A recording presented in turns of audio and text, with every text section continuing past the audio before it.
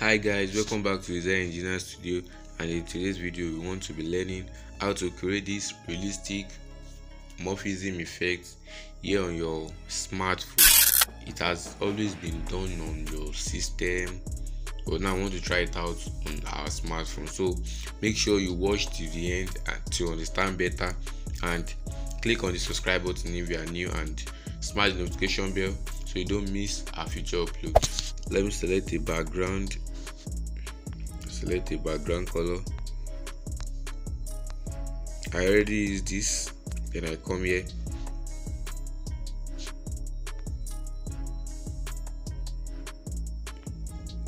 and I import from my import menu here, then I search for the image I used, and let me use this. Okay, then I click on OK. Alright,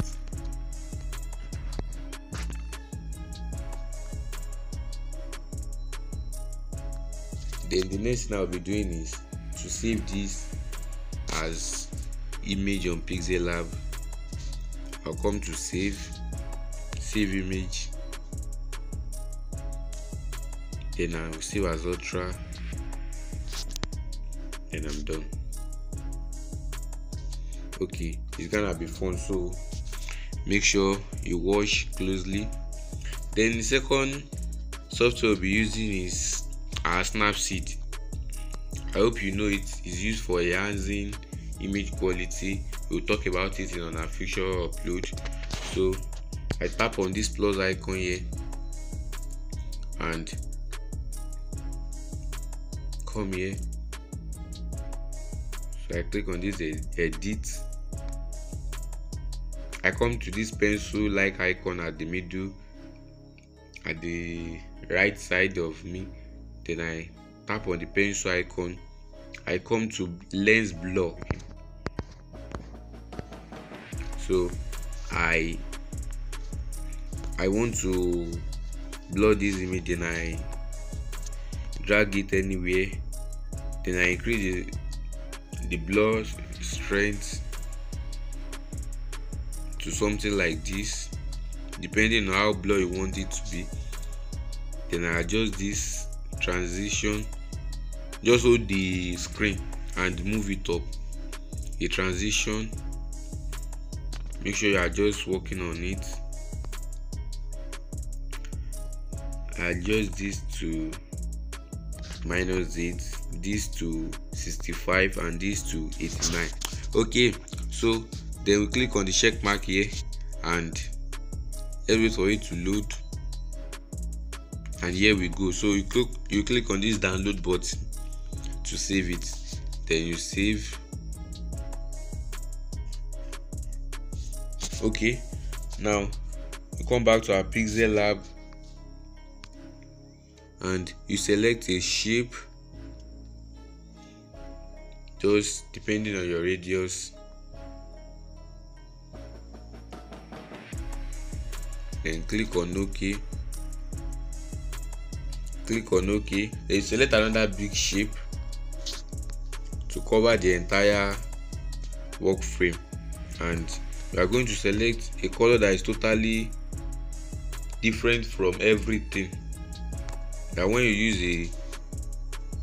you want to remove, it can easily be removed because of it is very contrasting.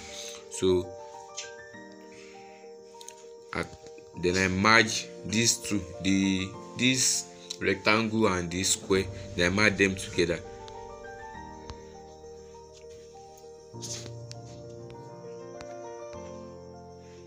Come to my eraser button and remove this one at the middle.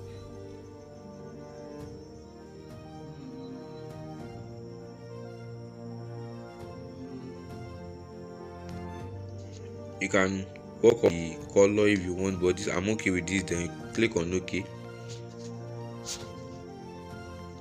Then we are going to import the image we blurred. Come to our Snapseed here, then you click on this make sure it is the same frame as the one you saved. You check mark it, come to your relative size and move it to 100. Then click on OK, and you move it to the back of this one you recently merged. Okay, then you merge the two again. Are you sure you want to merge? Then you click on OK, and next thing you do is to remove the big blue color. So I come to my eraser, click on, then I use this eyedropper tool to select, then I remove this. Okay, can adjust it, can select, I can remove more.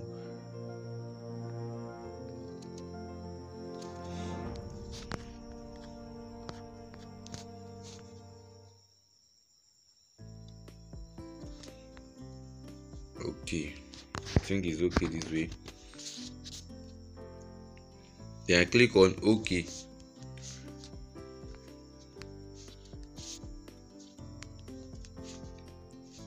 You tap on this, the one we recently merged and remove the color.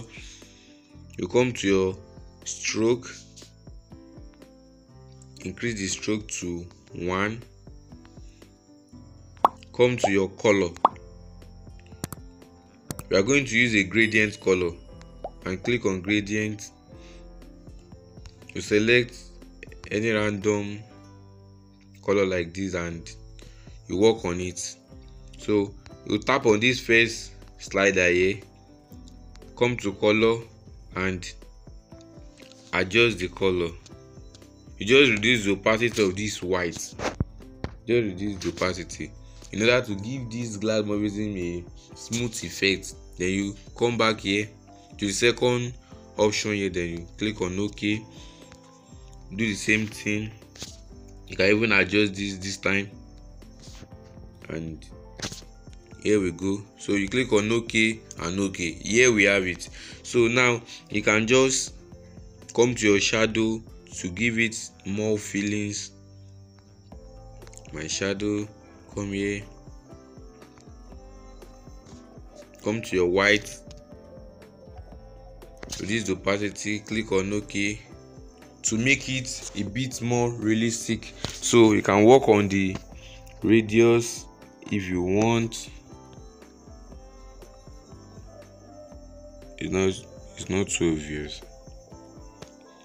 So, and now here we go. Now we are done with the tutorial, but there's a secret I deliberately hide from you guys so that it's only to those that watch till the end.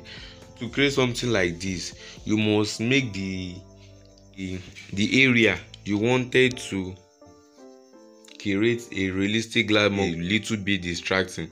Just like this one, after there's no way you can make it so real if you only use a plain background like this. But when I had these bell images at the back, it gives this, it makes it a bit realistic. And just let's go glass. Let's just type our text in here.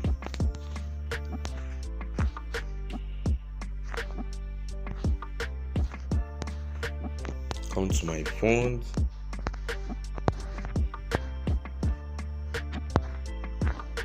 Then this is the font I use, Lemon Make Bold Italic.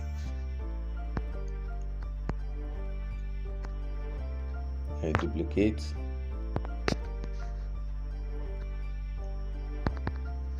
Depending on anything you want to write on it, and here we have it.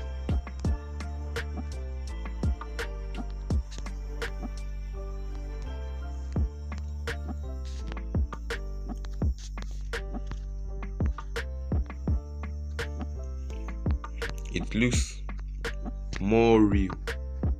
So thanks guys for watching till the end. And if you are new, don't forget to click on the subscribe button, smash the notification bell so you don't miss the future upload. And see you guys next week Friday. Bye.